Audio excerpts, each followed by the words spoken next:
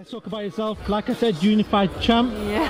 How does it feel being a unified champ? You came into the pro game, signed with Eddie Hearn, he promised you certain things, and it seems like them promises are being fulfilled. Yeah, absolutely. It's been such an exciting few months for me, and the minute I sat down with Eddie Hearn, we both had the same vision for it. We wanted to become the unified champion and the undisputed champion, and we're halfway there now. So 2 belts to go. And what's the sort of next steps? I know you said 2 belts to go, but is it to jump into a world title fight again, or are you going to maybe look at fighting somebody in between?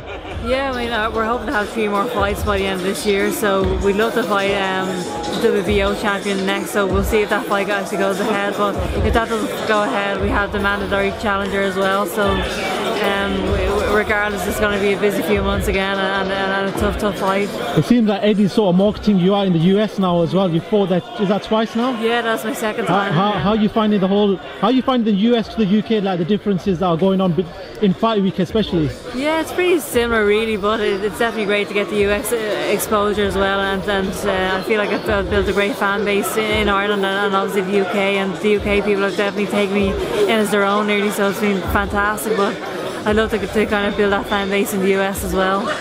Katie, just final message for your fans who have followed you from day dot to now. What's the sort of message you want to give to them? Yeah, just thanks so much for the support. It really means so much to me, and you know, I'm going to try my best to bring all the belts home and make everyone proud. So tune into the next fight.